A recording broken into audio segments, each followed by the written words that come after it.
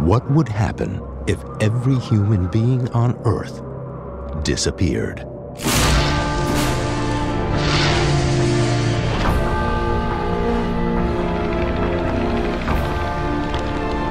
At some point in the future, this could be the fate of our planet. This isn't the story of how we might vanish. It is the story of what happens to the world we leave behind.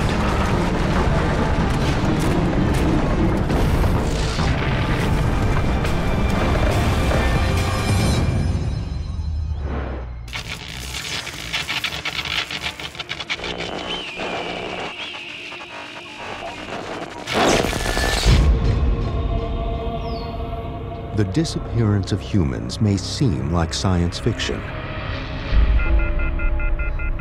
But eventually there will come a day like this. A day when people no longer walk the earth.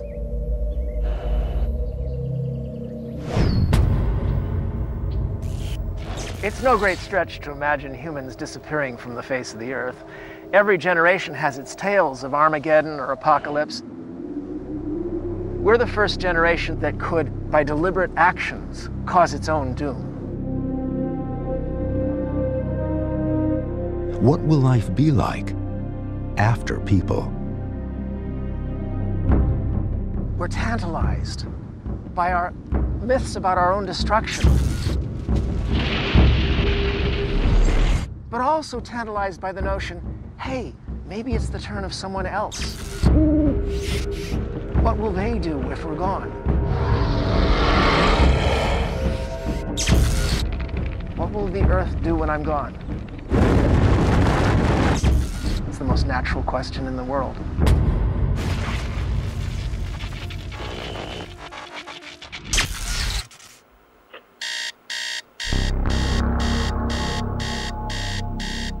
Time has run out for man.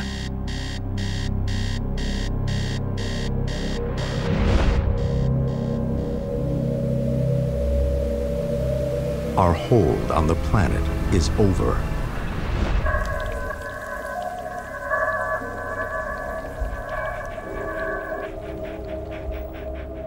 Welcome to Earth. Population 0.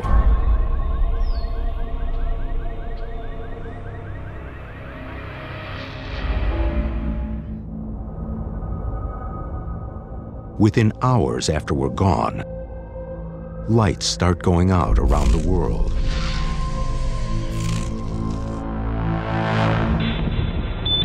More than 70% of power in the United States is generated by the burning of fossil fuels. The plant will only continue to produce electricity as long as the fuel takes to be consumed. If there's no one around to provide the new fuel into the generating plant, then it'll be quite quick before the lights start going out in cities all over the world. Nuclear power plants are unlikely to melt down. The average reactor holds enough fuel to keep running for 2 years, but without humans consuming the power generated by the plant. The reactors will automatically shut down into a safe mode in as little as 2 days. Even wind generation can't last forever. The turbines require bearings and lubrication of those bearings in order to keep operating. If there's no one around to maintain the turbines, the electricity doesn't get produced. As generating plants go down, outages on the power grid contribute to a cascade of failure worldwide. After a few weeks, the planet is plunged into a deep darkness it has not experienced since humans first huddled around campfires. Perhaps the last glow of artificial lights on Earth will be seen in the American Southwest.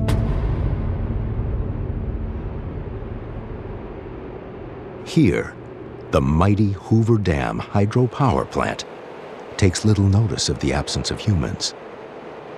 its source of fuel is virtually limitless. At Hoover Dam, our fuel supply is actually the water in the reservoir in Lake Mead behind Hoover Dam. So as long as there's water in the reservoir, this power plant can keep running. There's water in the reservoir, keeps supplying the water to the hydro-turbine generators. These generators are operating automatically, and that would continue as long as all of the systems are functioning normally. If I and my staff were to leave tonight and not come back to Hoover Dam,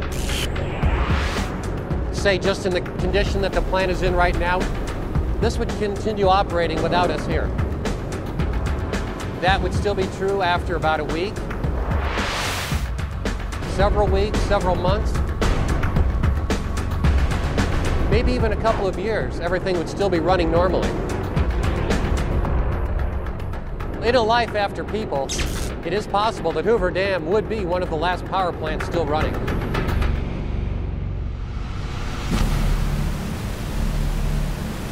As the power goes out around the world, other systems are also quickly beginning to fail. Beneath all major cities, there's a complex network of underground tunnels. And these are there for drainage purposes or for cabling purposes, and in the case of the big cities, for transportation as well.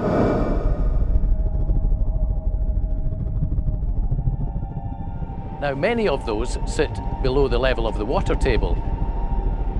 And in order to keep them dry, we have to have a system of pumps that are switched on when necessary to drain the tunnels.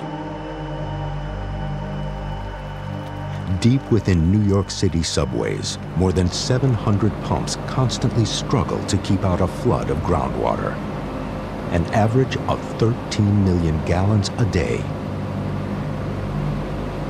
Now, if all these people were not around, there would be nobody to switch the pumps on. It's estimated that the tunnels would fill with water in about 36 hours.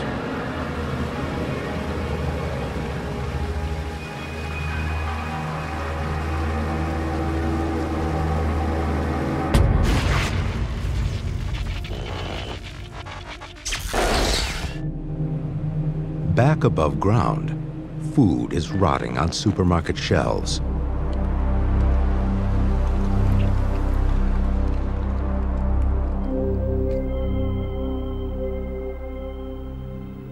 Home refrigerators become nothing more than containers for decaying food.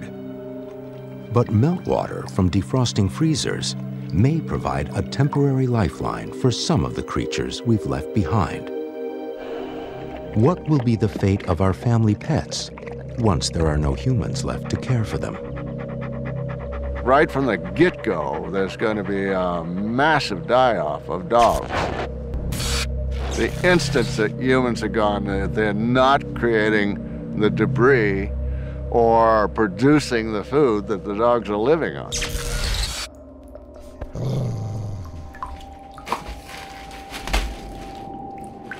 He can't open cans, he can't get in the refrigerator. He's got to get out of the house. The family dog has got to get out of the house, or he's going to die there. And once he gets out, he's got to go to some source of food.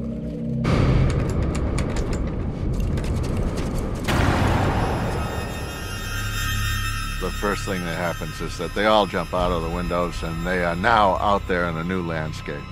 And the first whack at it is that they go back to scavenging a whole bunch of dead things out there in the world.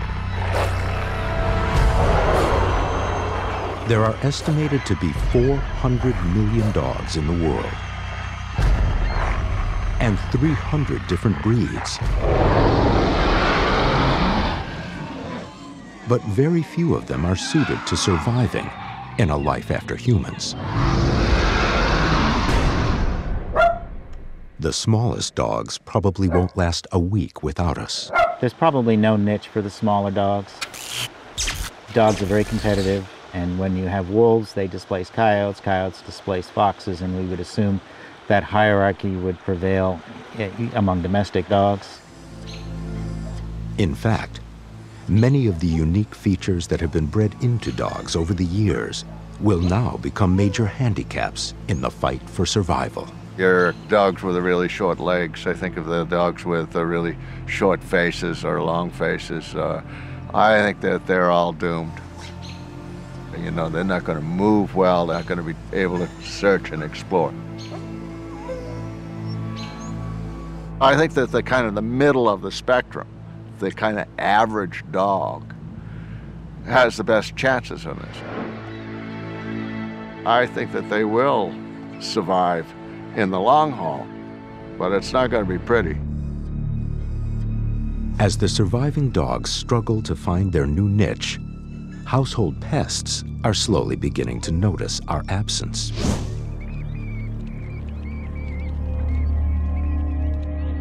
Those ubiquitous little creatures, rats and house mice, that would seem to be able to exist without us, are surprisingly quite dependent on our food supplies. Rats and mice are usually termed commensal rodents, which means that term means literally sharing the table. They are very dependent on people, and the little house mouse and the Norway rat, great examples of animals that would do less well in the absence of people. In the initial weeks after people are gone, they will raid pantries in homes and grocery shelves in stores.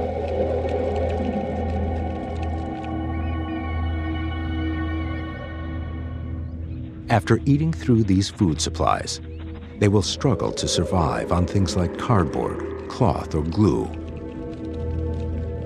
I think that if a city was abandoned, the rats would have to go back to earning an honest living. And an honest living means to go back to the wild and compete for resources there.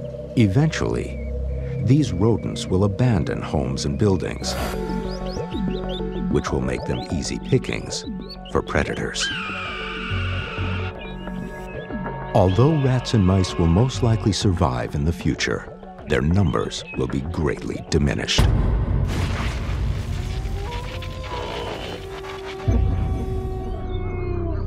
After 6 months into a life after people, urban areas are already taking a turn for the wild.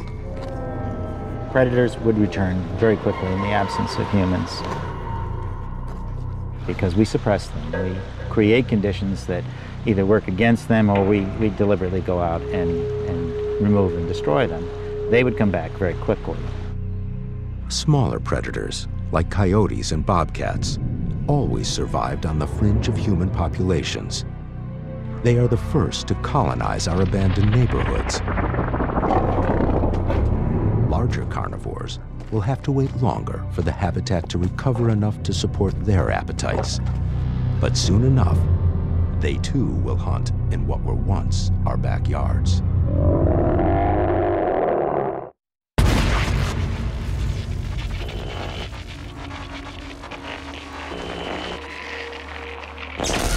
One year into a life after people, towns and cities are still recognizable, but nature is beginning to reclaim her old turf.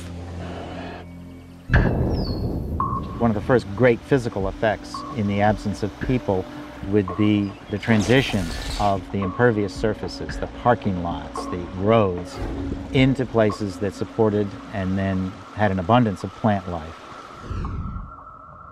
Any place where you have sunlight that's hitting, you're probably going to get some plant growth. Little seeds are going to get stuck in the cracks and so forth, and these things are all going to start to creep. Plants are wonderful that way. They can destroy things in matters of, a few years.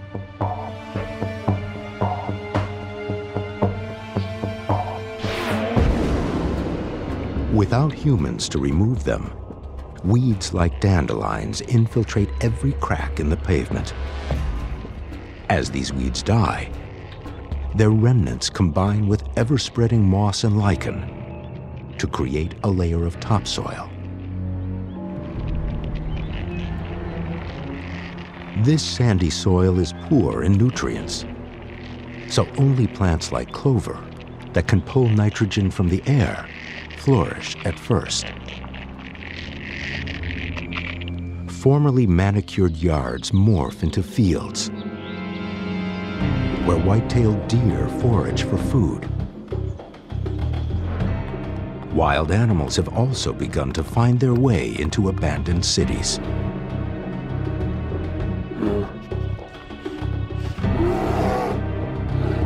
Man's supposed domination over nature has proven to be quite tenuous. The signs of our vulnerability have always been there. This is an ailanthus tree. It seems to enjoy rooting itself in very inhospitable locations, and it likes to attach itself to crevices and buildings. And when it does so, it causes damage. The roots expand, and the expansive forces of that force out mortar and stone and cause crumbling of a facade. If you get a lot of this on an entire building facade, it could cause major, major damage.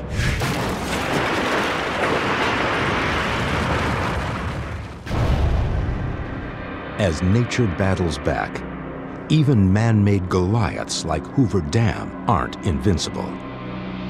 To harness the power of this river took 21,000 men and 5 years of hard labor.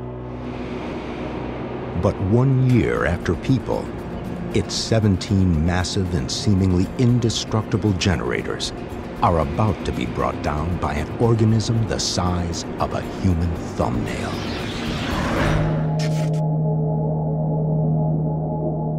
The lake above the dam is infested with an invasive species of mollusk called the quagga mussel. This stealthy invader from Eastern Europe had no natural predators in North America, other than the humans tasked with scraping it from the grates and pipes it colonizes. The mussels attach themselves to the inside wall of pipes, and they're very prolific. They colonize and rapidly build up and can grow on top of each other and eventually completely block the diameter of a pipe.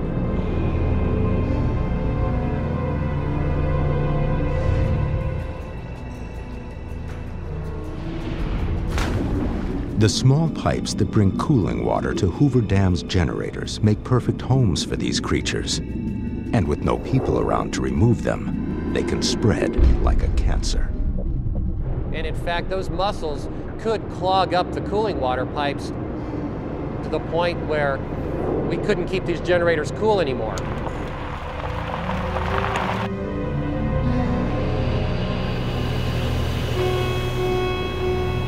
And it would cause a high temperature alarm in the automatic control system. And that automatic control system would then start the shutdown sequence of that generator. Well, that would happen one by one to all of the generators at Hoover Dam, and eventually the entire power plant would be shut down.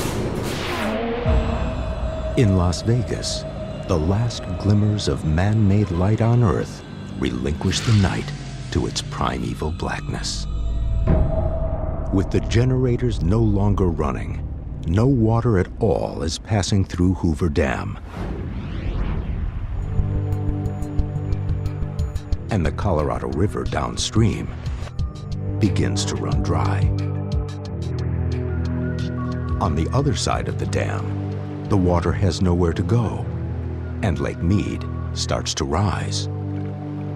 It would just keep building up in Lake Mead, and it would eventually get to the point of spilling over through the spillways on either side of the dam.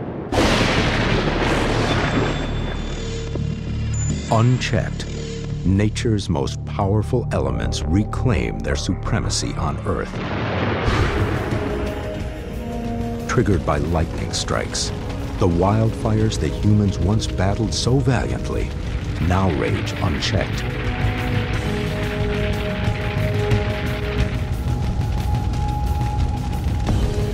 Cities and neighborhoods full of abandoned buildings, wild grasses, and debris are prime fuel for the flames.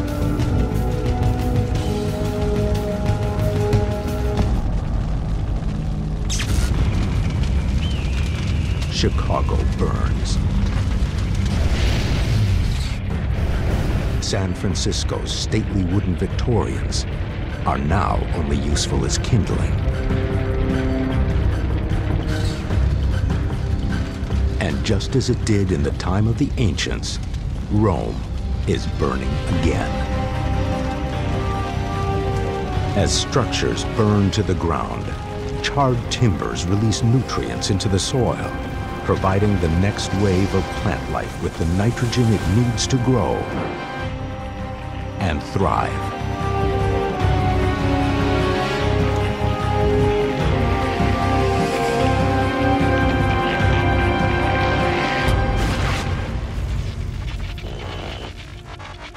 "5 years after people, the roads of the world are disappearing beneath a green mat that spreads like some relentless monster.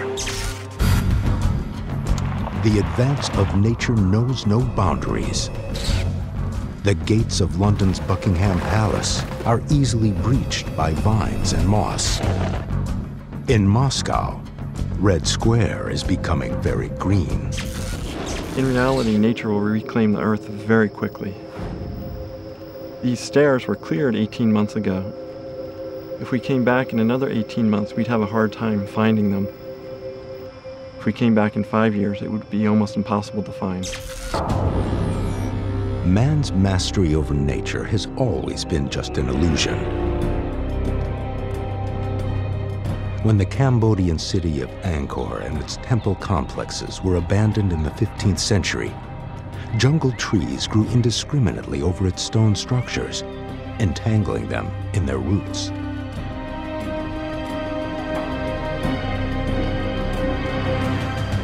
Now, without armies of gardeners and repairmen, modern cities are laid bare to nature's revenge. In New York's Central Park, the great lawns, now untended, sprout with saplings. 5 years without humans leaves the park looking more like a forest. Central Park will go bananas. All of a sudden, you'll get trees, you'll get growth.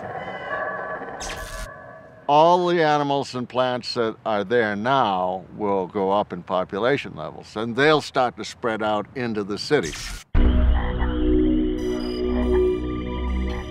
The story is the same in Washington, D.C. The great monuments have been swallowed by greenery. And on what used to be the National Mall, the sounds of the jungle are echoing. Zoo animals are really the great unknown. Depending on whether or not they could escape from their confinement, then things change dramatically.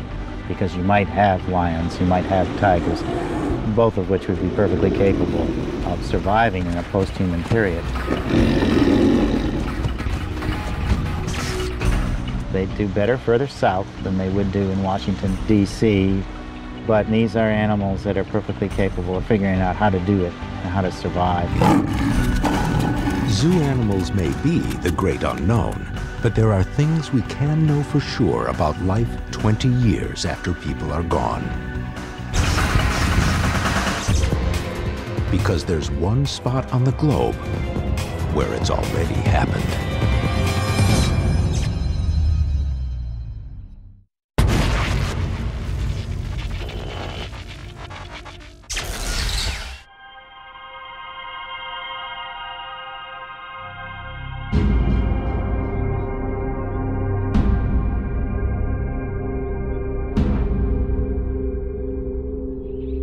It's 20 years into a life after people.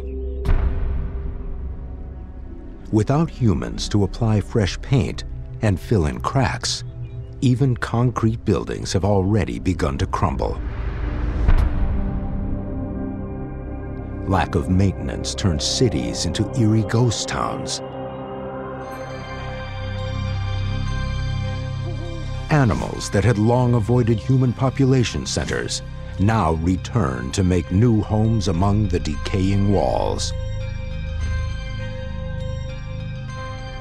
How do we know this? because there's one place in the world where it's already happened. We're standing in the central square of Pripyat, Ukraine, a city that was once the most modern city in the former Soviet Union.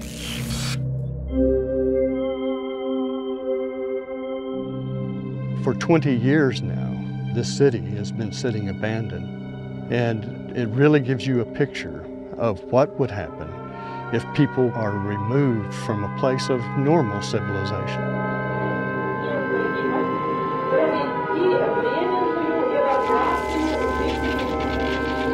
Evacuated after the Chernobyl nuclear disaster, Pripyat went from a city of 50,000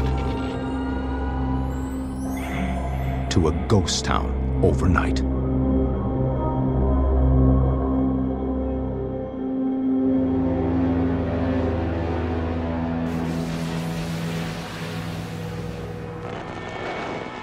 Dust-covered schoolrooms remain as students left them just over 20 years ago.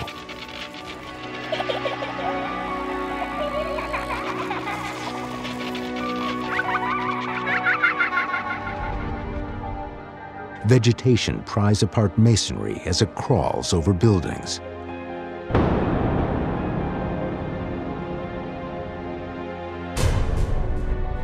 An amusement park, scheduled to open 4 days after the date of the accident, remains never used.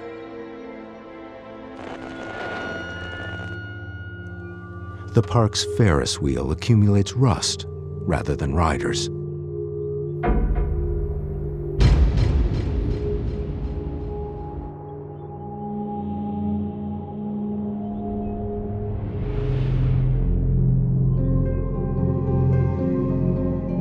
The bumper cars sit in a state of motionless decay.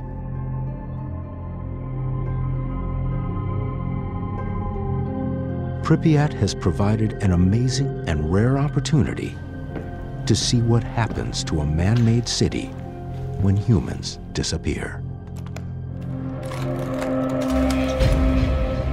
I can see from my Geiger counter that it's really quite safe to be here. Radiation levels are not very high. But you can see that we've really hit a point of no return in recapturing these facilities.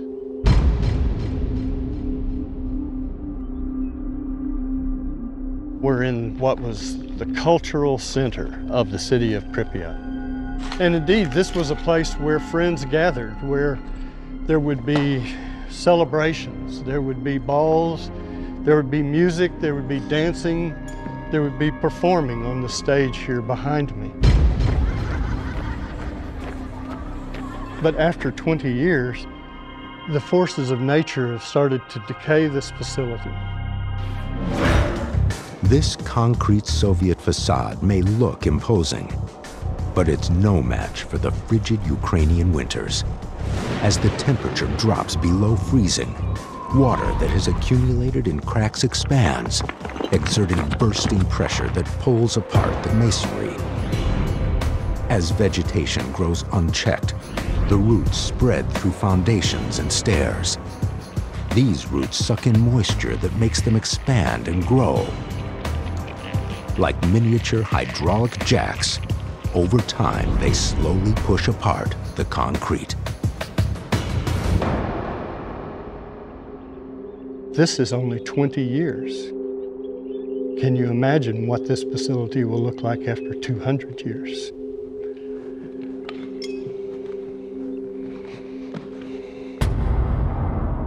After the accident, scientists expected the worst for the wildlife in the region. Most of the trees in a 1.5 square mile area around the nuclear plant were killed off by radiation. Many animals died.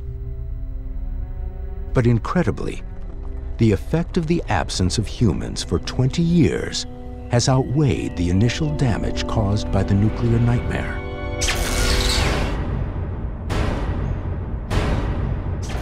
This is the Red Forest, an area that was horribly impacted by radioactivity due to the Chernobyl explosion.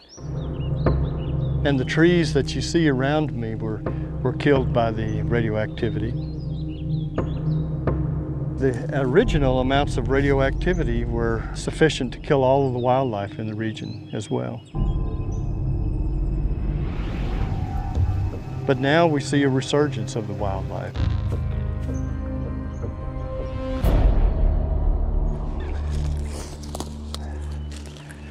As an example of how wildlife has prospered here, we see here we have an antler from a red deer, and obviously a fairly large and healthy red deer. Red deer are hardly found in any other areas in this region, and the Chernobyl zone is the only place that you'll find populations of red deer. We also find Russian wild boar that the populations in the zone are 10 to 15 times higher than they are outside of the zone.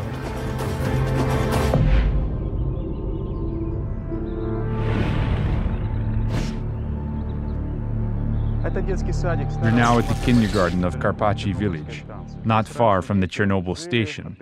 Children were living here while their parents worked, but after that night in April 1986, they never returned.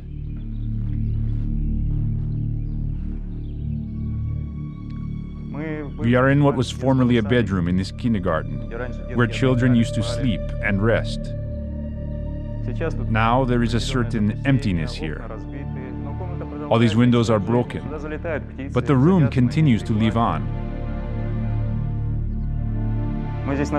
Birds fly in here and sit on these bars. We even found evidence that an owl comes here. An owl, it regurgitates food, fur, bones, and feathers. Evidently, it likes to sit here on this window pane, so this room continues to maintain life.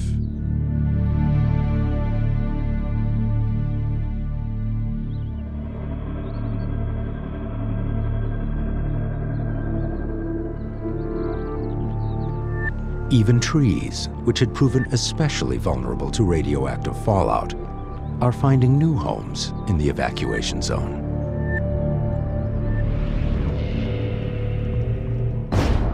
I'm sitting in the Pripyat soccer stadium where 20 years ago, hundreds of people would come and cheer on their favorite team.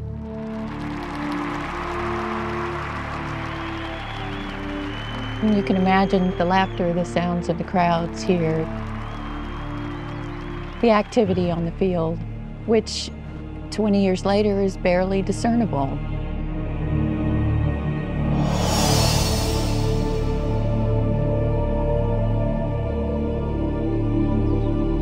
The soccer field now is going through succession, as you would expect, and returning to what it was originally hundreds of years ago, which was a mixed deciduous forest.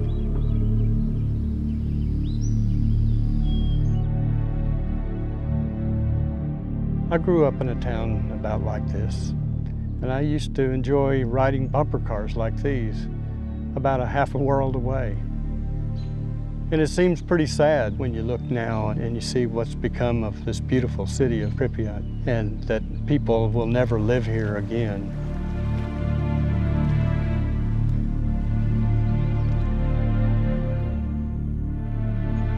But there's another side to this story, a very encouraging side.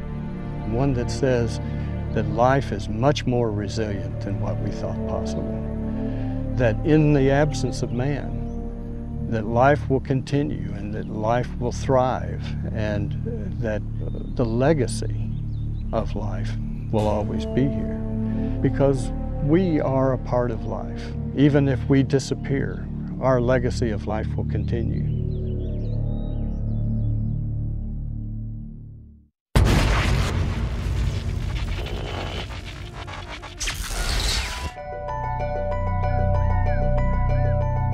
It's 25 years into a life after people.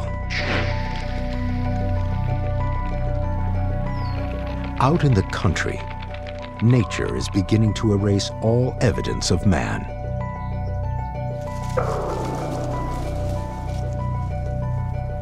In the suburbs, packs of feral dogs roam through decaying neighborhoods in search of their next meal. In some of the great cities of the world, solid ground is getting harder to find. In the time of humans, London was protected from tidal surges by 10 retractable steel gates that could be raised during storms to seal off the Thames River from the North Sea.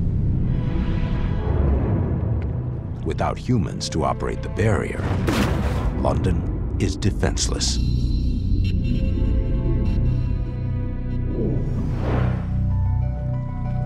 Another low-lying city, Amsterdam, meets the same watery fate.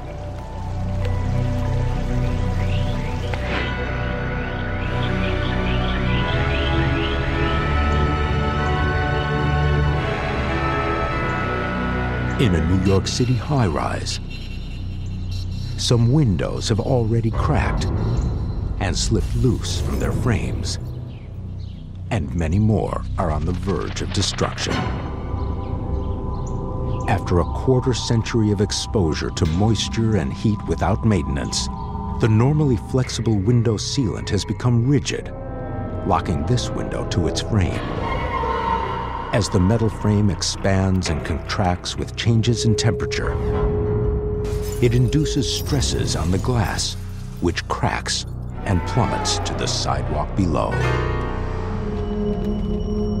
After a few of the windows fall out of a building like this, then the wind pressure effect changes dramatically. As well as external pressure coming onto a building, you also get suction, and that aggravates the problem, so more of the panels are likely to fall out. Through these gaping holes, the building fills with windswept debris.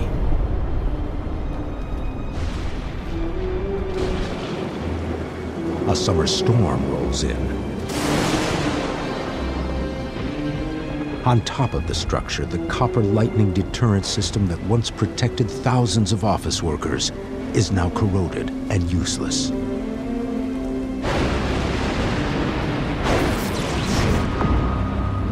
A lightning bolt turns the tower into a raging inferno.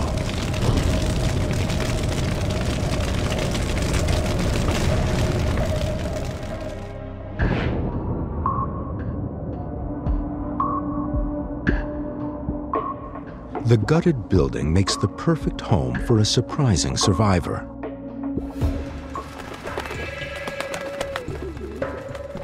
Although pigeons once relied on the handouts of humans, they have done just fine in 25 years without us. Pigeons are survivors. They can live in the wild. They do live in the wild still. And in a period where there were no people, but there still were edifices and artifacts, or buildings, they would do very well because they would adopt these as kind of artificial cliff faces, which is what they really are adapted to. Like the pigeon, the disappearance of humans forced a change in the habits of the lowly cockroach. Think of the poor cockroach. After they gorge upon our surplus when we're gone, they'll mourn us. They'll be sorry. But the mourning won't last for long. While cockroaches thrived on our scraps, they can also eat book bindings and cardboard, and any rotting organic matter, including dead leaves and roots. While food isn't a problem, roaches also need warmth, the kind that humans had always supplied, through artificial heat. Cockroaches started as a tropical species, and some experts say they couldn't survive the winter in colder cities. But it's hard to bet against a creature that has seen the dinosaurs come and go. Cockroaches are extremely adaptable. They've been around for 300 million years. If I had to bet, I'd put my money on them being able to survive in one form or another.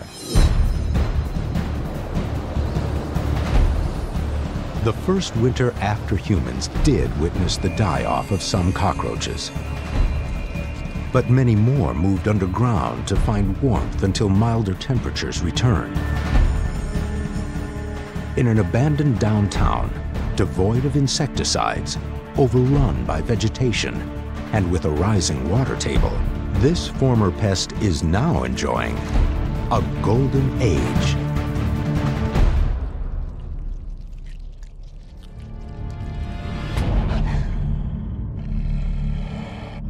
Cockroaches were only a nuisance to humans.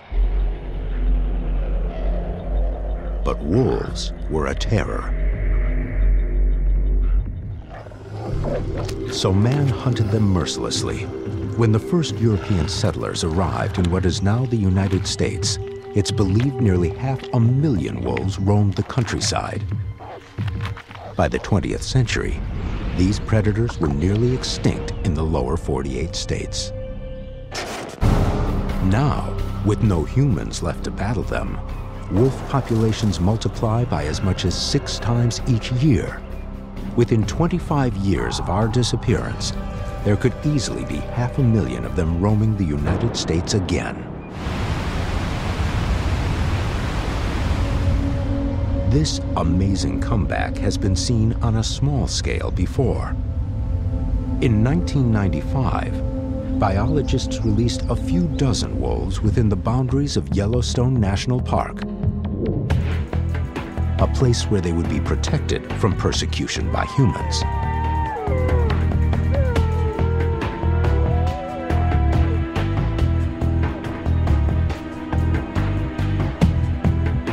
Within a decade, a few dozen had multiplied into 1,500. And the wolves quickly spread out from their release point to occupy territory throughout the states of Wyoming, Montana, and Idaho.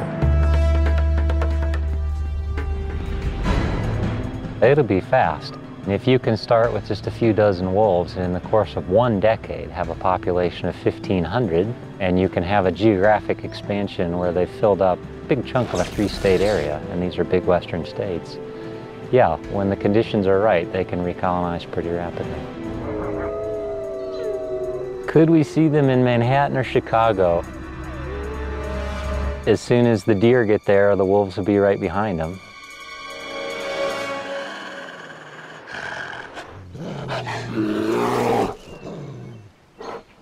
Animals haven't just been hunted by humans, they've also been hemmed in.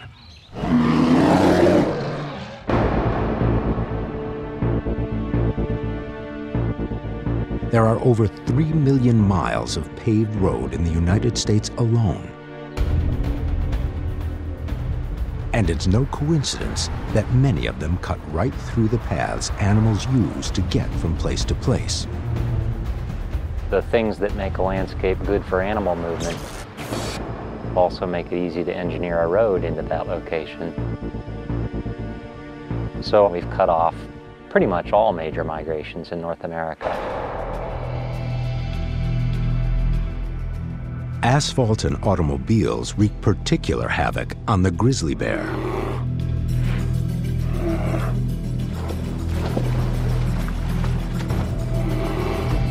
Their habitat was so carved up by roads that they were confined to isolated pockets, cutting them off from food sources and potential mates.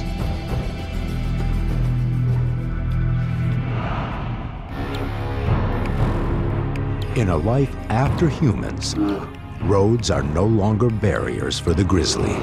Instead, they are pathways, trails that lead them back into the heart of their former range.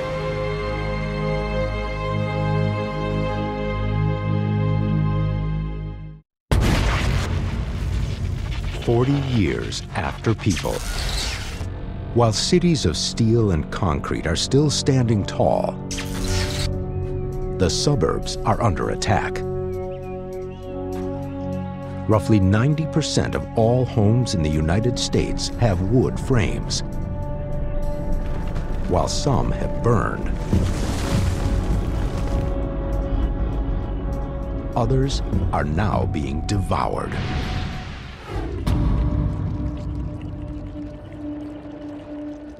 Without paint and preservatives, the lumber of homes is defenseless against termites. Termites feast on cellulose, the basic building block of wood, and their appetites are relentless. Some colonies can eat as much as 1,000 pounds of wood per year. In this destructive advance, the termites aren't working alone. The process we know as rotting will occur when the wood gets exposed to the elements. And this rotting actually is a more complicated process. It's a process by which microbes attack the wood and release carbon dioxide and methane to the atmosphere. If humans were to leave, it would be a matter of decades before most structures that had significant wood components would start to decay. Faced with the two-pronged attack from termites and rot, the beams that hold up the roof give way, and the boundary between inside and out that had once been so important to the humans who called this building home is forever erased. Other substances like this mortar and rock are going to last longer than several decades, but they'll still crumble through natural chemical and physical weathering processes, and eventually these walls will fall down as well, and there'll be no remnants. Now, nature will act quickly to swallow up these ruins. This crumbling house in Baltimore's Druid Hill Park was once home to the caretaker of the city zoo. It looks like this building has been abandoned for more than 100 years, but in reality, people have been living here up till 40 years ago. It's amazing how quickly the vegetation has reclaimed the area. The vines have started to climb up the walls, the trees are growing into the structure, and they're both physically pulling the structure apart and chemically dissolving it.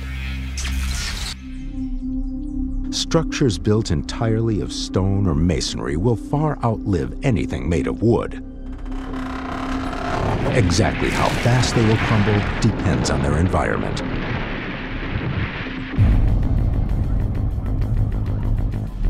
The coast of Maine really isn't very kind to buildings. Structures out here don't so much decay when you leave them alone, they melt. These structures on Black Island, Maine, used to be part of a granite quarry whose stone was used to build and decorate cities like Boston, New York, and Philadelphia. It was abandoned around 1920. Here, the buildings have all vanished within the space of 80 or 90 years. There's almost nothing left. In the right conditions, and with human maintenance, stone construction can last for thousands of years. In some places in Europe, ancient Roman aqueducts are still in use. But without maintenance, stone can fall victim to a very stealthy enemy. One of the great enemies of stone is actually salts and salt crystals. Even thousands of years ago, people noticed the effect that salts had on deteriorating the ancient pyramids. There are many ways salts infiltrate stone buildings and monuments: polluted air, seawater, and even bird droppings. Soluble salts dissolve in water, and as the water evaporates, it will rise up inside of porous building materials, things like brick and stone and even concrete. And what happens is the salts will continue to grow inside the pores of the stone until they come up against the side of the wall, and they'll actually push the stone apart. What we're seeing in this time-lapse video really shows the rapid decay of the stone in response to this deterioration by salts. In this experiment, it took about 3 weeks to go from this piece of stone to this piece of stone, which is completely deteriorated by sodium sulfate crystallization. 3 weeks in this accelerated aging chamber are equivalent to a few years in the harshest of environments, or a few decades in a more benign desert climate. If we could see microscopically what's going on inside the pyramids, this is what would be taking place. You could actually see the salts deteriorate the stone. Although not immune to decay, the pyramids have survived for nearly 5,000 years because of their sheer volume and their hot, dry desert environment. Too massive to be destroyed by either man or nature, The pyramids of Giza were the only one of the 7 wonders of the ancient world to survive into the modern era. Many ancient monuments have survived only because of human maintenance throughout the centuries. The Sphinx was uncovered and restored for the first time back in 1400 BC. Modern experts who have studied the Sphinx predict that without human intervention, deterioration from salts and wind erosion could render it a pile of dust within 500 to 1,000 years.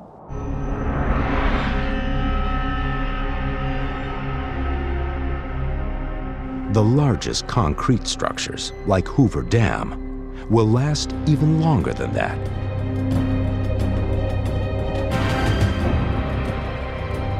Hoover is so thick that over 70 years after it was constructed, the concrete deep inside was still curing.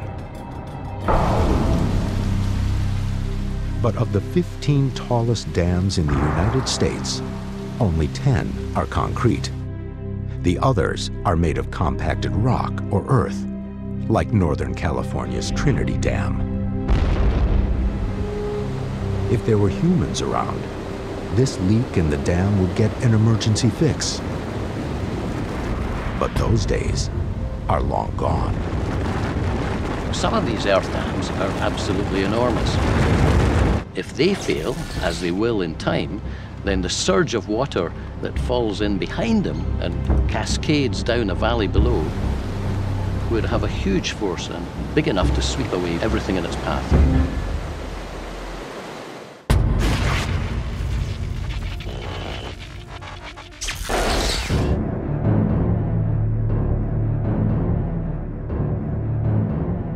"50 years after humans, the strain of neglect is beginning to show on even the best designed of man-made structures.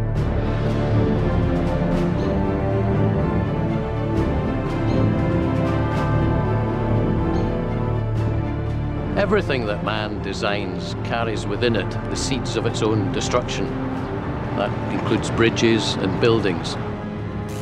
The Brooklyn Bridge, one of the most famous bridges in the world, for over 125 years. The reason that bridges last so long is because engineers look after them. They inspect them regularly, they maintain them, they paint them, they replace pieces that need to be replaced. Without people, without engineers, the deterioration process will accelerate dramatically. The most vulnerable parts of a suspension bridge are the steel vertical hanger cables. These have been tested in the laboratory, fortunately not in the bridge, but what you see is a classic kind of a failure that occurs in these wires. These are the individual wires, all right? That's an individual wire. That probably has a tensile strength that's maybe 200,000 pounds per square inch. That's a very high strength steel. As strong as they are, these cables have a fatal flaw. It's the stuff they're made of. Steel is a mineral that comes from the earth. It's mostly iron. So it's probably 95–98% iron.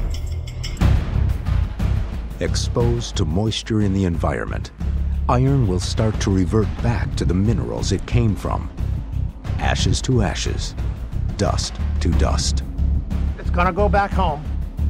It came from the earth as iron oxide of some form, and it's going to go back. This is the process we know as corrosion, and you see it wherever steel is exposed to moisture. The enemy of steel is corrosion. The problem is keeping the water out. Part of that is maintenance. If you don't maintain them, you will get corrosion. Completed in 1883, the Brooklyn Bridge cost $15 million to build. Over the last 2 decades, $3 billion have been spent maintaining it and the other bridges over the East River. In the time of humans, the Brooklyn Bridge was continually maintained and fully repainted roughly every dozen years. While across the country in San Francisco, The Golden Gate Bridge was protected at all times by a vigilant brigade of 17 ironworkers and 38 painters. What do they do all the time? They will tell you, we paint this bridge continuously. What happens when that stops? I can tell you what happens when that stops. The cables begin to rust, the paint peels off, the wires begin to break, and they'll come to a point where the bridge is going to come down.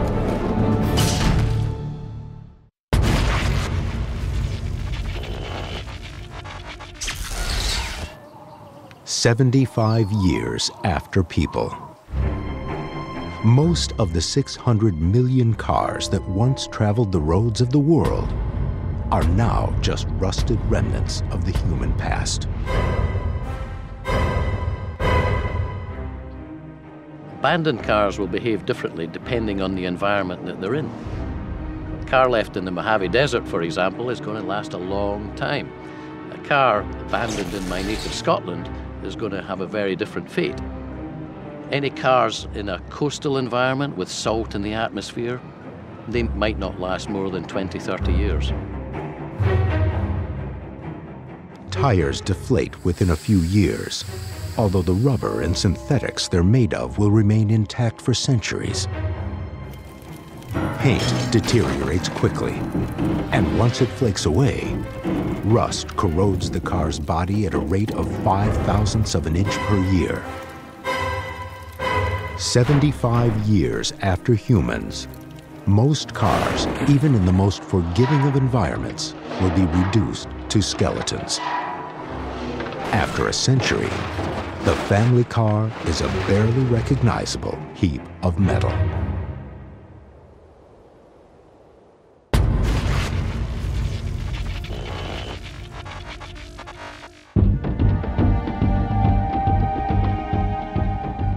It's now 100 years into a life after people. The Brooklyn Bridge, which had stood for over 125 years with people, can't survive even a century without them. As the cables fail, the deck and railings begin to warp and sway. The deck pulls free, and the roadway spills into the East River.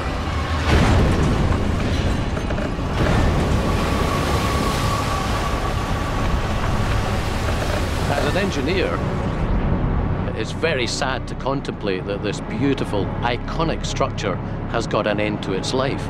But without maintenance, an end to its life it certainly has.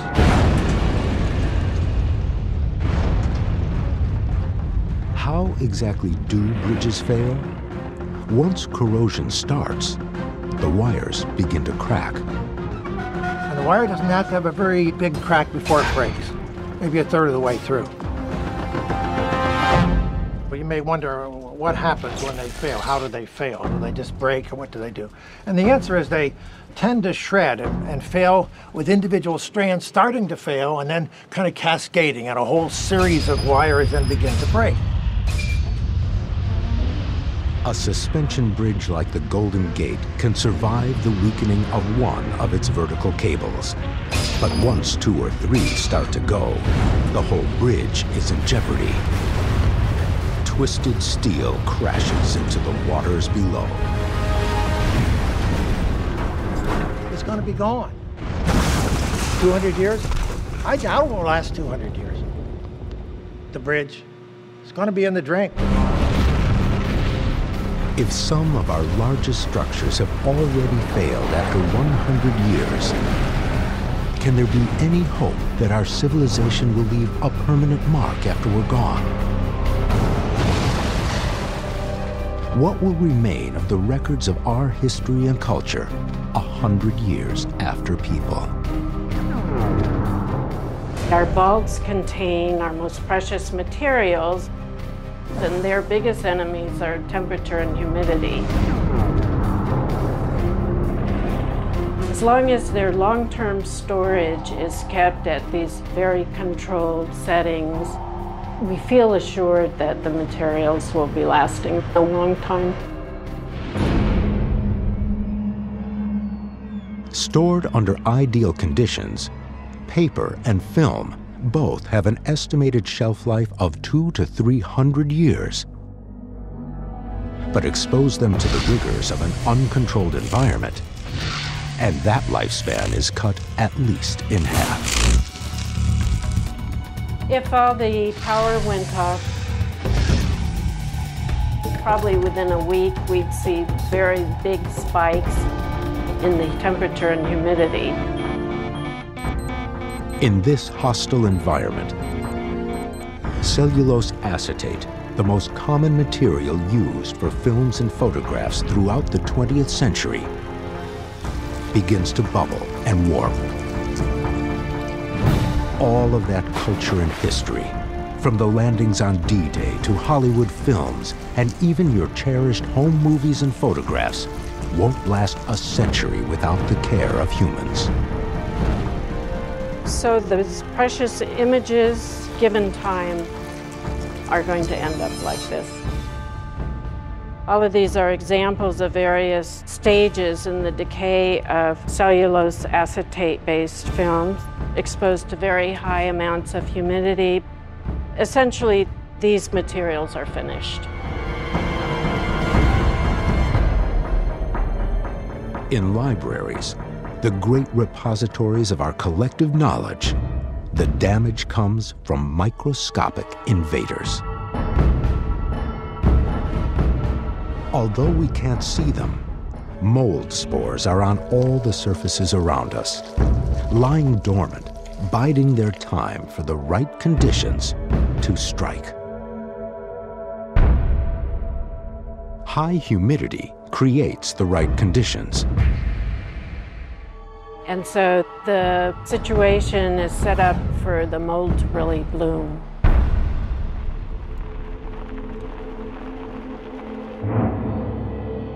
Some books and documents will avoid this fate. The Dead Sea Scrolls survived 2,000 years in caves in the Judean desert, owing their longevity to the arid climate and lack of damaging sunlight.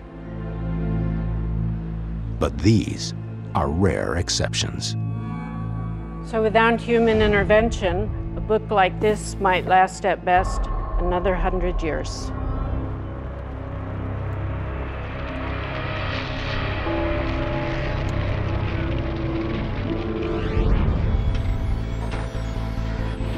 Even our digital media won't last forever. Estimates for the lifespan of CDs and DVDs range from a few decades to a few centuries under ideal conditions. We know about the ancient Egyptians because what they left behind was engraved in stones. Our form of capturing knowledge, information, our history, our advancement is typically either in a computerized form in a CD or in a printed paper like this. What we have here is something that will degrade over time. It will not last for thousands of years like what the ancient Egyptians left behind.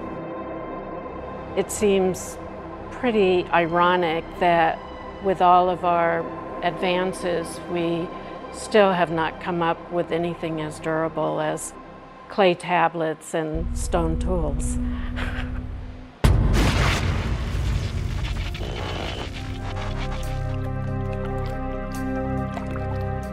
150 years after humans, the subways that had started to flood in the first 36 hours are now flowing subterranean streams.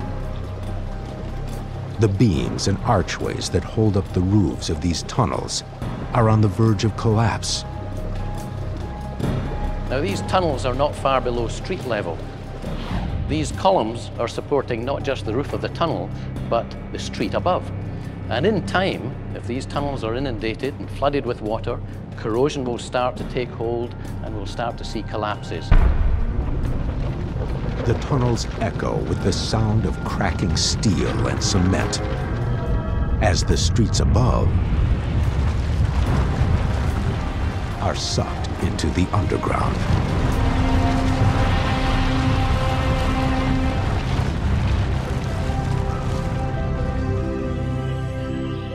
Above ground, life in the city is once again bustling. Vines have grown up the sides of abandoned skyscrapers, adapting to feed off rainwater that pools in crevices and on ledges. These vines all start up, and the vines have little branches. It'd be nice if they produced for fruit or something that was edible. We've got to have a plant with some fruit or, you know, some source of energy for animals. And then you would get this vertical ecosystem out there, and you would get birds nesting in there, you get things hunting in through there, you could have snakes there, you could have all kinds of things.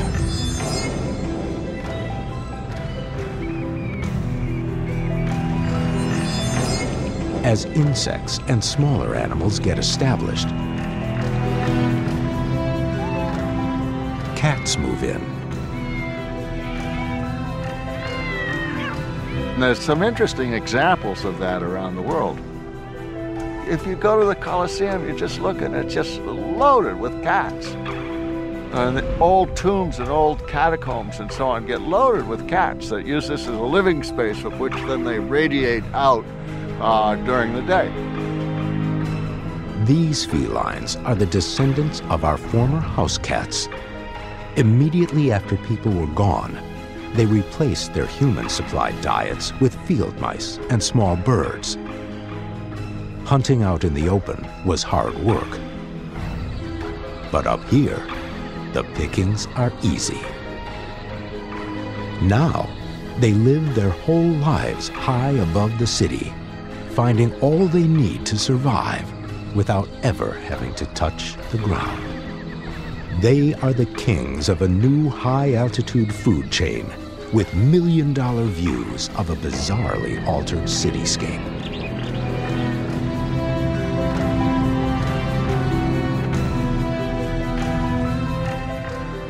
I could picture New York City with all the buildings covered with vines, you know, hawks sailing around. It'd be lovely. It would be absolutely lovely. For cats, life in this new environment could eventually lead to some strange adaptations. I suppose if you wanted to be really imaginative about it, you could say that eventually they could be like flying squirrels and so on. They could glide from places. The possibility is always there for some imaginative responses to this unusual environment. While some cats have made a great leap forward, many dogs have reverted to the ways of their ancestors. Some that have interbred with wolves now prowl in packs to bring down larger prey.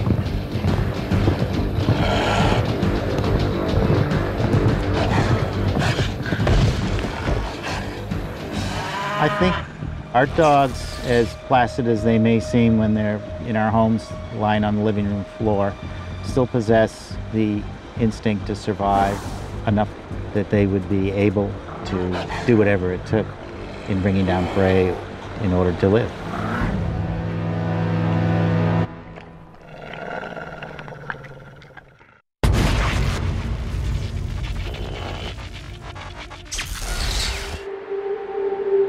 "150 years after people,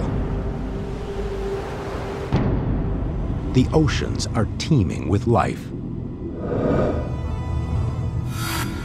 The creatures of the sea have welcomed the disappearance of mankind. Historically, we've treated the oceans in two strange ways at the same time. A pantry and a toilet. And over time, our ability to damage the ocean has grown and grown and grown. With humans no longer fishing and polluting the sea, the path was cleared for this astonishing recovery. It has happened before. During World War II, Allied fishing trawlers avoided the North Atlantic, and populations of fish there skyrocketed. And here, the basic biology of these kinds of animals is working in our favor, because animals like this sunfish can produce millions of offspring in a year, much more than an equivalent-sized terrestrial animal like a cow. And because of that prodigious potential to reproduce, the oceans could come back pretty quickly if the human population were suddenly to disappear. Research has shown that in the 18th century, before the havoc caused by humans, the oceans were capable of sustaining massive amounts of life. So many whales that they stink up the air. So many tunas that they froth the ocean. So many turtles that you could walk across the sea on their backs. So if people were to vanish off the face of the earth, then that's the kind of ocean it could be.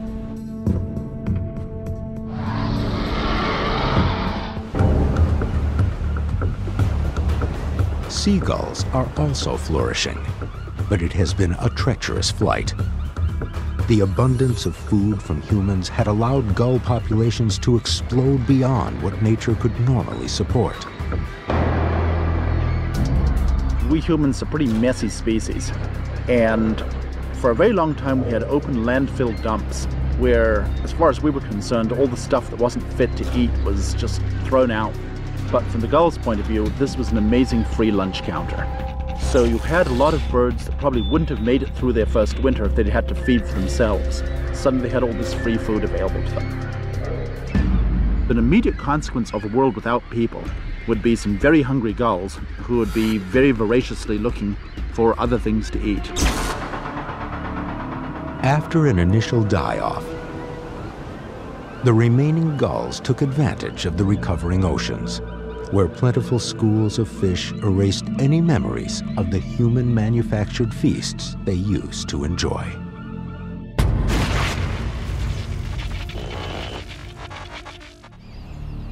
"200 years after people. From New York to Chicago, Seattle, and Paris, our iron and steel icons are on the verge of collapse. While it has outlived our great suspension bridges, the Eiffel Tower is not invincible. In the time of humans, its iron superstructure was painted once every 7 years to protect it from corrosion. In both age and structure, the Eiffel Tower has a lot in common with the 300-foot-high Kinzua Railroad Viaduct in Pennsylvania. It was a bridge that was wrought iron originally. It was reconstructed about the turn of the century in steel. And what happens here, of course, is that unless it's maintained, corrosion occurs. And what happens at the corrosion? The connection points freeze up. They are not allowed to move. And here are some pieces from that viaduct. You can see that there's corrosion all over the place. That's no longer steel. A structure with frozen connection points can't absorb the stress of high winds. Eventually, in this strong windstorm, it literally fell over. Section by section, piece by piece, it fell over into the valley, where it had spanned the valley for over 100 years. Just not maintained. You can think of many structures that are coming from that same era, like the Eiffel Tower. It's an iconic structure. That doesn't shield it from the fact that it's in a corrosive environment. And so in time, if you do not do anything for that structure, it will fail. And it will come down.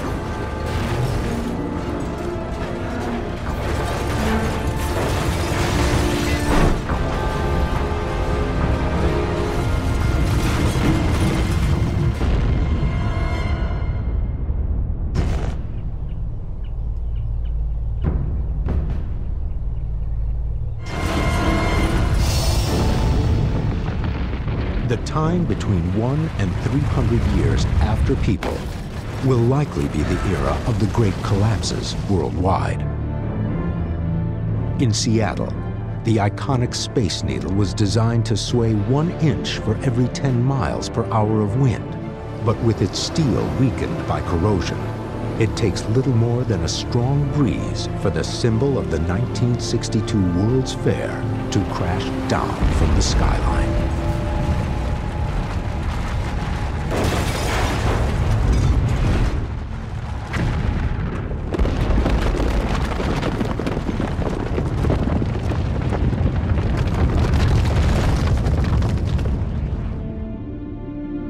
When humans disappeared, sea levels were already on the rise.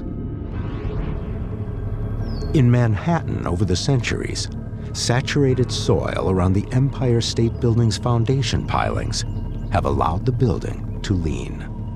Once a building strays from the vertical, then gravity forces are also acting against the structure, increasing the stresses at the base of the building. Now, we're unlikely to see a skyscraper fall like a tree in the forest, but once it does start to incline, gravitational force will cause the top of the building to collapse downwards on top of itself. Decay has also overtaken the city of Chicago, the birthplace of the skyscraper. The Sears Tower, the tallest man-made structure in North America, has reached the end of its reign.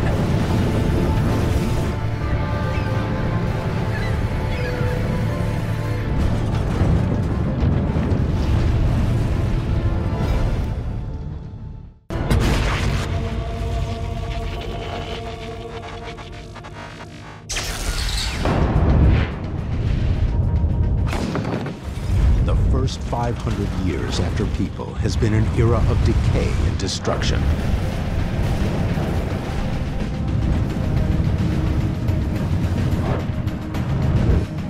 Our concrete structures have lasted the longest. The ancient Romans invented the first form of concrete, and some of their structures remained intact for over 2,000 years. But modern concrete isn't nearly as durable. It has a higher water content and is more loosely packed, which leads to more air pockets and cracks. Modern concrete structures have another fatal flaw.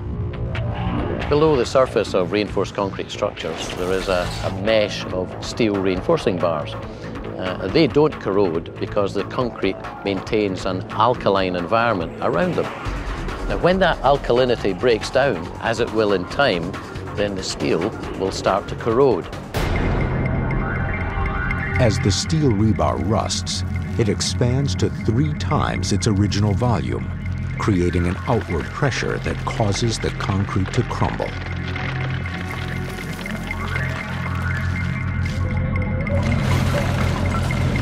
In very broad terms, after 50 years, we'd start to see surface cracking on concrete. After 100 years, flaking of the concrete surface. After maybe 500 years, most reinforced concrete structures will be gone. We look at these images of our fallen civilization. It helps us to identify with the past, with the Greeks and the Romans, with the crumbled mud brick cities of Ur. Each of us knows that our bodies are going to fall apart. Why not our cities too?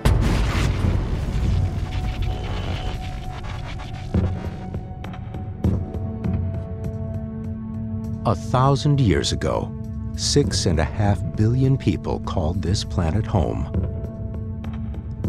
By the early 21st century, more than half of them lived in cities.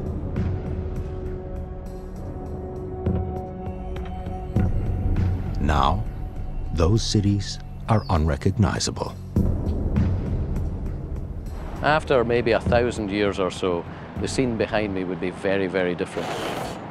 There'd be very little evidence of buildings, very little evidence of the activities of man. What we would see would be a jungle of vegetation.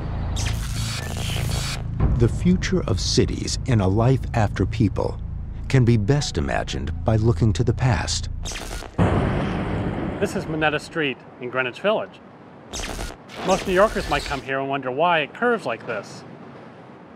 It curves because once upon a time there was a stream here, Moneta Brook. There were more than 40 streams on Manhattan Island.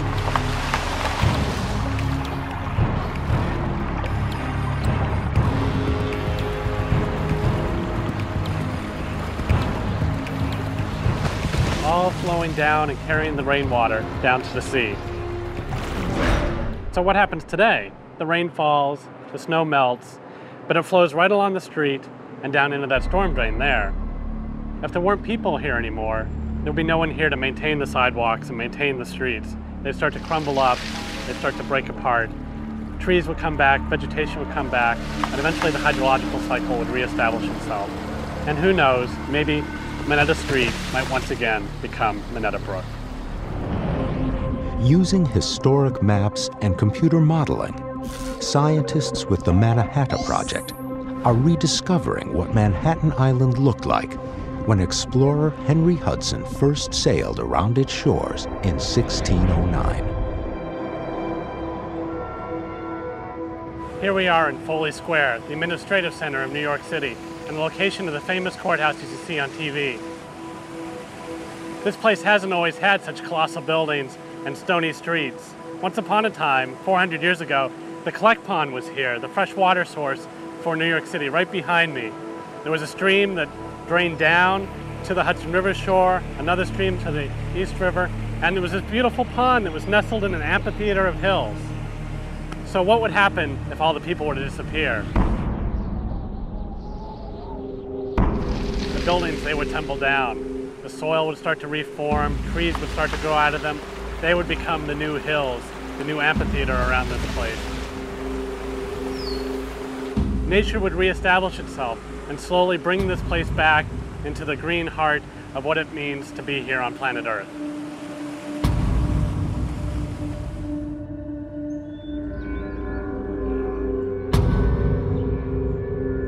New York City, like the rest of the planet, has changed radically.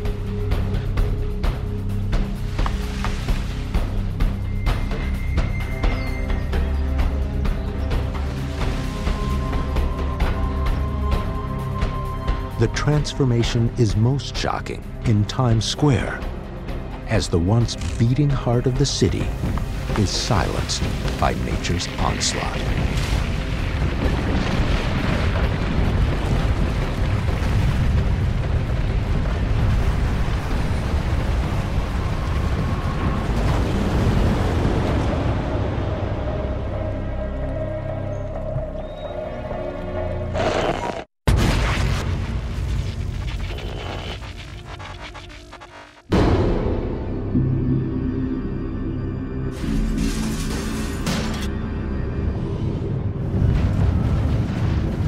It's 10,000 years after people. Could it be possible, after only 10 millennia, that humanity has vanished without a trace?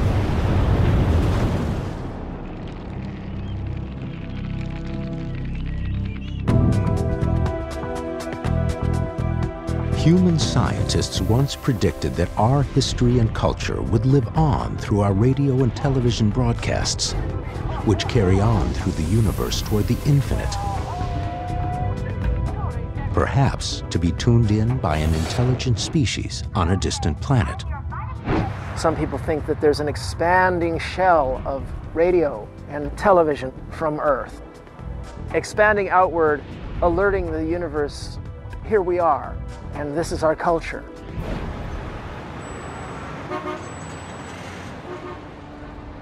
Unfortunately, recent calculations by, of all people, the SETI, Search for Extraterrestrial Intelligence group, has shown that all of this dissipates within 1 or 2 light years into noise. If this is true, our signals won't even make it out to the nearest star beyond the sun.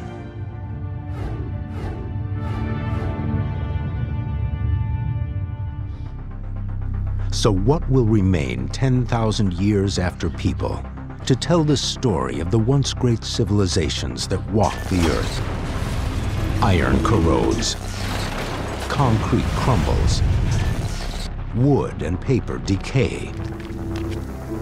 Still, some of what man built on Earth remains.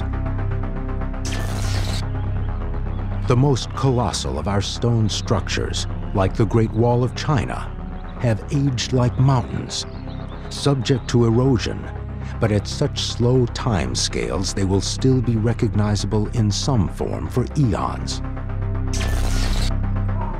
The Great Pyramid at Giza is so massive that it lasts long enough to be swallowed up by the desert sands. The Hoover Dam, built to be as tough as the canyon walls around it, is one of the last man-made structures still standing. But now, thousands of years in the future, Earth is about to be visited by the last of the great collapses.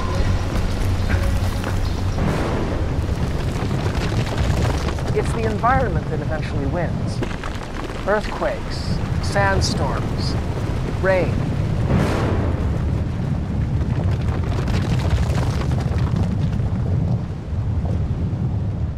But there are a few exceptions. I would have to say that Mount Rushmore, carved out of solid granite in an ecologically stable place, the only enemy it has is wind-driven pellets of rain. I think that Mount Rushmore may be around 100,000 years, possibly 200, possibly even in time to be looked at in awe by the earliest of our replacements. And who or what might those replacements be? Perhaps chimpanzees might somehow make the leap. But we have to consider this. Some scientists believe that it's easy for nature to bring animals up to a clever level where they might use tools, they might become masters of their environment. But the leap to being able to stare at the sky and imagine a cosmos, to be able to contemplate yourself, to be able to contemplate your own role in the earth. This may be a leap that was a sheer accident for humanity. In which case, you're not talking about a complete recovery. You're talking about a planet that may continue, but nobody to talk about it, nobody to think about it. If Earth's 4.5 billion years of existence were condensed into 24 hours, the passage of 10,000 years would be a fraction of a second. Man's time on the planet so far would be about half a minute long. So, like an abandoned village on a global scale, the Earth will move on without us. There was life before people. There will be life after people.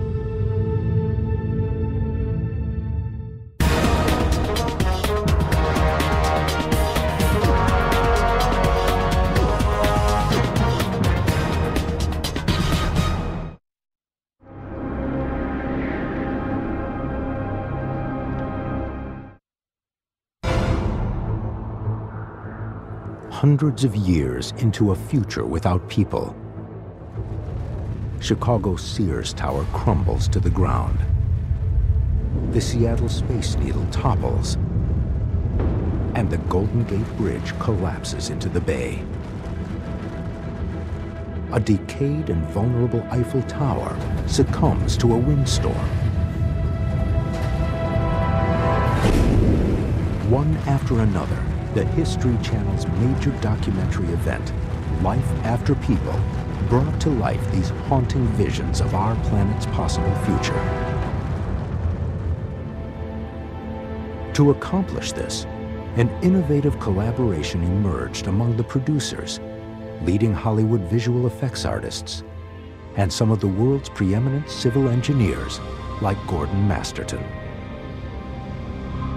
The approach was straightforward. Select notable landmarks from around the world and then figure out how they would deteriorate and eventually fall.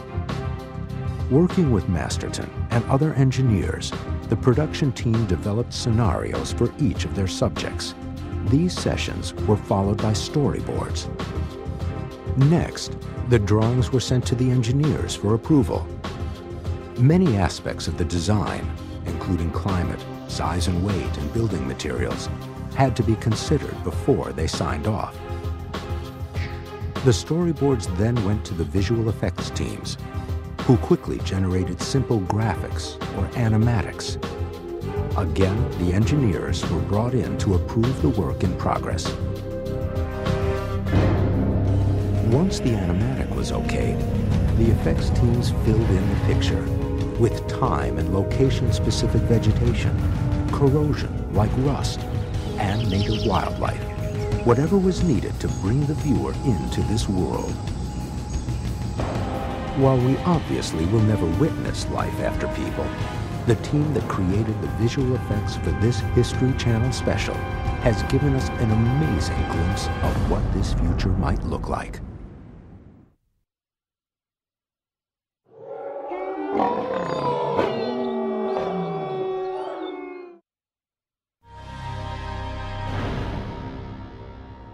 If humans disappeared tomorrow, an epic struggle for control of the planet would ensue in the animal kingdom.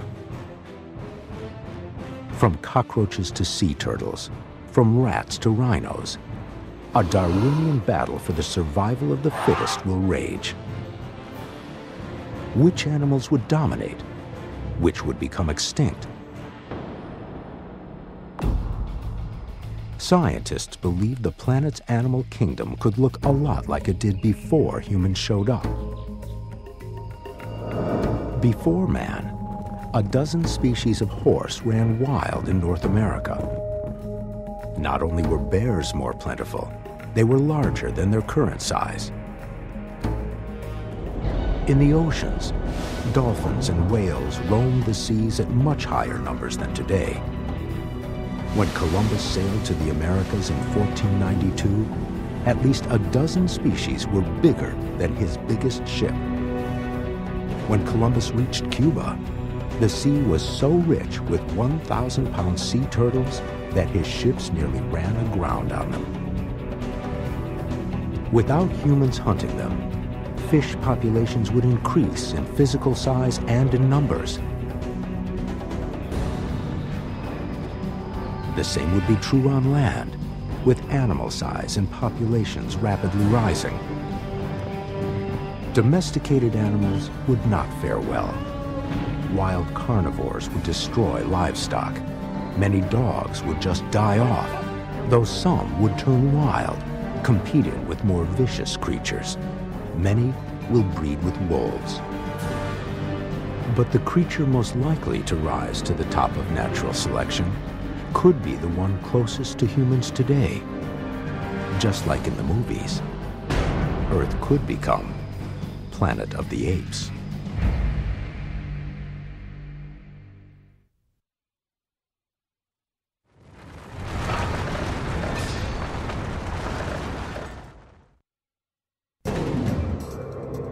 If humans vanish from the face of the Earth, nature will slowly reclaim the planet. The decline and fall of what structures humans leave behind will not be pretty.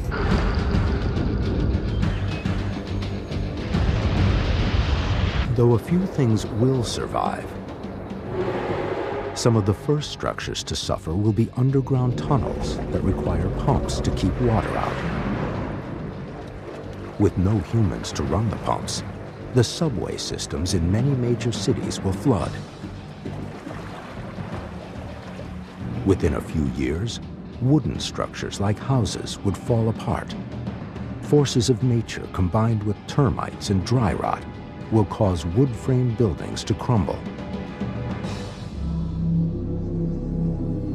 Some bridges, like the Golden Gate Bridge in San Francisco, would fall in less than 200 years due to lack of maintenance and corrosion.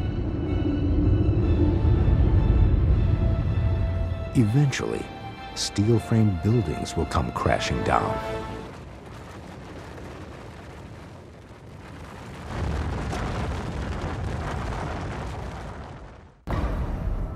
The man-made structures that will last longest are the ones built from concrete, but even those will eventually corrode.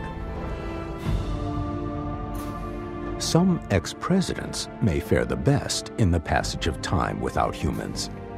Barring lightning strikes or earthquakes, it's believed the faces on Mount Rushmore could last for millions of years.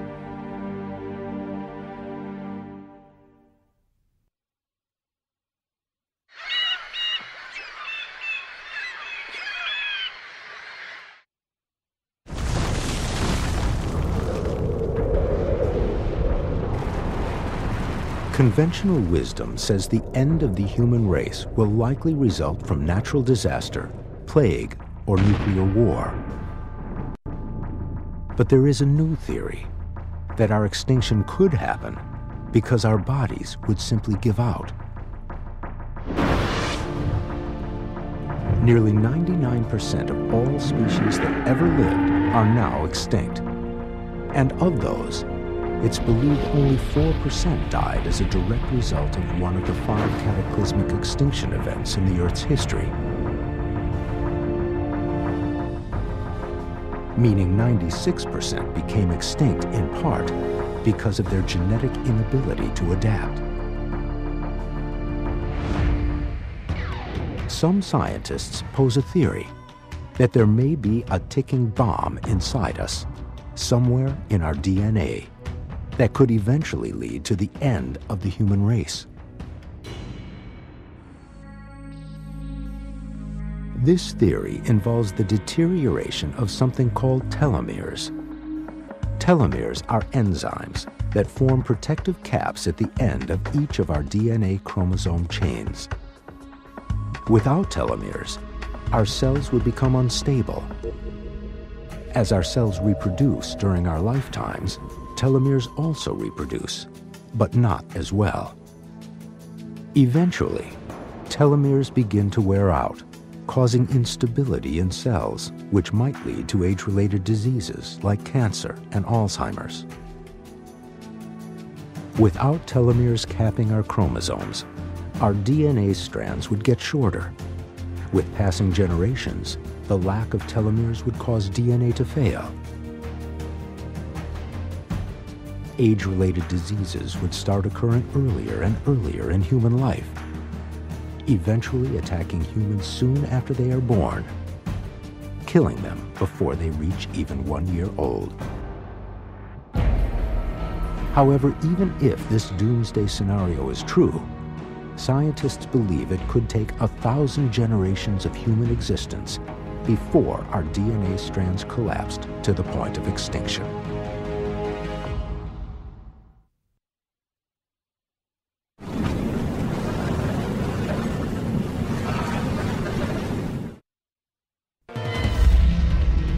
If people on Earth vanished, one cause could be a meteor strike. It would be a horrific, hellish event. 65 million years ago, it's believed a meteor strike led to the extinction of the dinosaurs and just about everything else on the planet.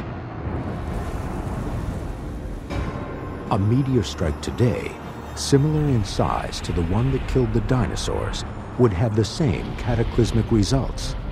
This time, though, humans would be the victims. It would take a meteor 6 miles wide to wipe out all life on the planet. The impact of such a strike would cause an earthquake estimated to be 13 on the Richter scale. Volcanoes would erupt. Lava would flow like water. Plumes of volcanic ash would set off lightning in the sky.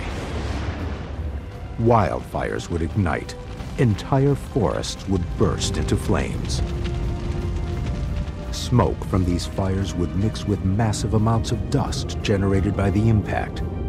The sun would be completely blocked out, plunging the Earth into total darkness. a global winter would envelop the Earth.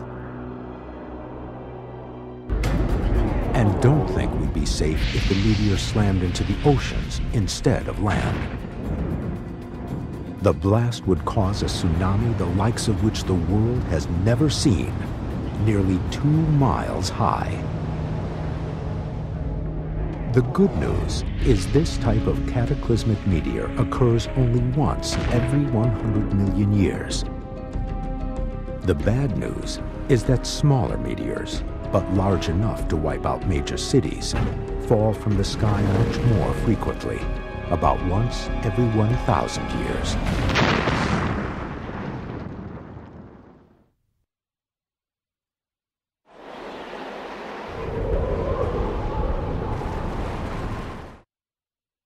Five, 4, 3, 2, 1. The threat still exists. The possibility that the human species can be destroyed by all-out nuclear war. But this won't happen from the direct impact of hundreds of nuclear weapons raining down on cities around the world, or even the radiation. Instead, total annihilation will come from what follows: a cold, bleak, choking nuclear winter. It is a scenario first posed during the Cold War by American astronomer and astrochemist Carl Sagan. The theory, controversial to this day, goes like this. In a total nuclear war, weapons would explode over major cities throughout the world, creating huge firestorms. These firestorms will consume everything in their paths, sending huge clouds of toxic smoke and soot towering into the atmosphere. These toxic clouds will be carried across the globe by the prevailing winds. This thick soot will block out all but a few of the sun's rays, resulting in a bleak darkness descending upon the Earth. Without the heat of the sun's warming energy, temperatures on Earth will plummet. Sub-freezing temperatures, combined with fallout from the nuclear blasts, will quickly begin to snuff out life. Without sunlight, there will be no photosynthesis. Vegetation will be doomed. Fields will wither and die. Starvation and disease will be a continuing nightmare for the humans unfortunate enough to have survived the original nuclear blasts. It's believed that the soot choking the planet will eventually dissipate, letting sunlight back in. But it will be too late, as the sun will return to an Earth devoid of almost all forms of life.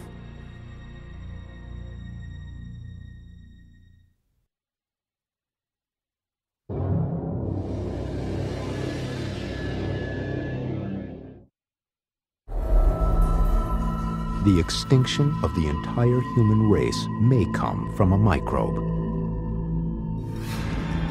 Virulent or mutilated viruses or antibiotic-resistant bacteria could possibly cause a global pandemic. Such devastation has happened before. Over 600 years ago, the Black Plague ravaged Europe and the rest of the world. Doctors at the time were powerless against the onslaught of the epidemic. In 4 horrific years, it's estimated that up to 60% of the European population had succumbed to the disease. If a similar outbreak occurred today, modern medicine could slow the carnage. But once the plague became immune to human efforts to stop it, what occurred in the 14th century could pale in comparison. Overpopulation in major city centers would allow a plague like SARS or even a superflu to spread like wildfire. Jet travel would assist the epidemic in quickly spreading around the globe. Medical centers worldwide would be overrun and medicine would run out. The death industry would be in overdrive. Morgues and mortuaries overrun. Cemeteries would quickly reach maximum capacity. Crematoriums would turn the skies black with soot from burning corpses. Governments would collapse as society would not be able to sustain itself. It would become nearly impossible for anyone to survive. In the end, the streets would be filled with the rotting dead, spreading disease to all life that came in contact with them. The curse would lift only once human remains vanished. Then animal life that survived would slowly revive and regain control of the environment.